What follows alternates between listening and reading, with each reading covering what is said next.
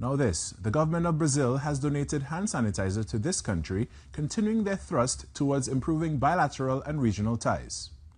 Speaking at the handing over ceremony, Brazil's ambassador Rodrigo do Amaral Souza and the Minister of Foreign Affairs, Dr. Amery Browne, said since the establishment of diplomatic relations, the connection has strengthened.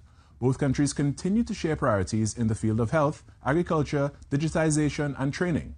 Within the last couple of years, the government of Brazil has given items such as various types of non-COVID vaccines, HIV, and other types of drugs.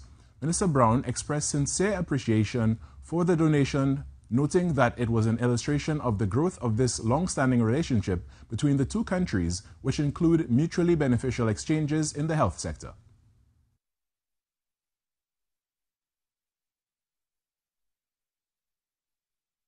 That this generous gift is by no means the first that we've received from the government and people of Brazil in recent times, particularly in support of our national health. This initiative inscribes itself in the so-called health diplomacy, one of the key priorities of Ambassador Carlos Alberto França's tenure as Minister of External Relations of Brazil.